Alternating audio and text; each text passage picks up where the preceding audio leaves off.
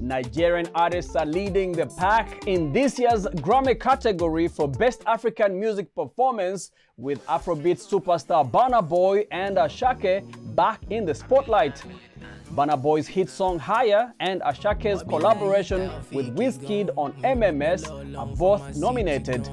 Davido received a nod for his part in Chris Brown's track Sensational, joined by Loj with his first Grammy nomination for the same song.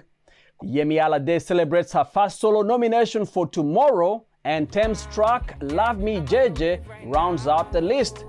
Tems stands out as the only African artist with multiple nominations across global categories, as her debut album Born in the Wild is up for Best Global Music Album alongside Rema's sophomore album Haze.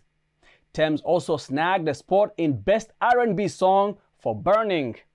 In the Best Global Music Performance category, Beninese legend Angelique Kidjo received a nomination for her track Sunlight to My Soul, a collaboration with the Soweto Gospel Choir.